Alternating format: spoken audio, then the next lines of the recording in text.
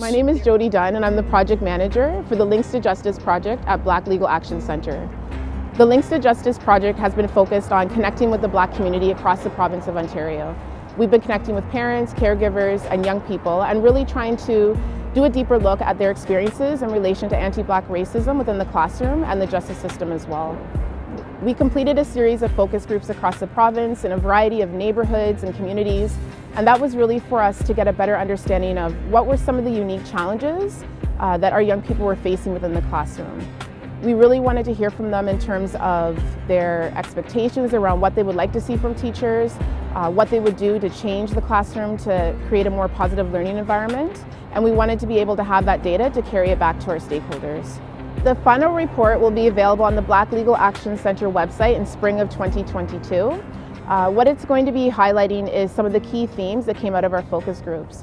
One of the things that we consistently heard from individuals across the province was the issue of generational trauma, meaning that parents, when they were going into the schools to support their children that were facing acts of racism, they were instantly feeling triggered when they were going into the school building. It was bringing up experiences that they also had faced when they were a child as well. Another common theme that came out of our focus groups was that there's a number of caregivers, extended family members that are playing a very supportive role in working with children that are often facing suspension, and they don't have suitable resources to support them with that. To access our report and to learn more about the experiences of Black Canadian families in Ontario, you can visit our website for more information. Society says that Black men or Black women are what? Angry. When simply he's a 5-year-old boy being a 5-year-old boy. This white boy, he was whacking me while saying slavery 2021 and I'd buy you for $400 an hour. You spend 6 to 7 hours in a space where you're made to feel like an outsider when in fact you should feel welcome.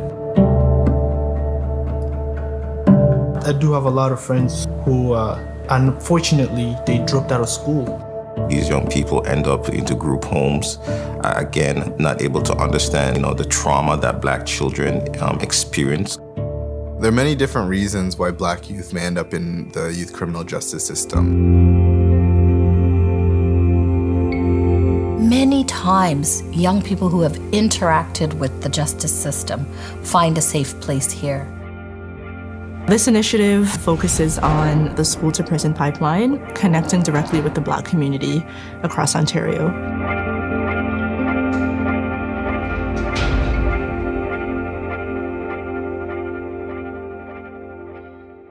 My name is Tiffany Taylor and I am the Community Engagement Coordinator for the Links to Justice project at Black Legal Action Center. At the Links to Justice project, we've completed a documentary that has highlighted the experiences and the stories of our Black parents and students across Ontario. For a lot of our parents and students, this has been the first opportunity that they have had to have a safe space where they can share candid accounts of their experiences when it comes to anti-Black racism in the justice as well as the education system. The reason for the documentary is not only for us to create a space for students and parents to share their experiences, but for their accounts to be used as a resource in a classroom setting, for educators, for justice stakeholders, for parents and students themselves, so that others can see themselves reflected in these experiences, and so we can use these accounts to combat anti-Black racism in the justice and education system and make it better for our Black students in Ontario.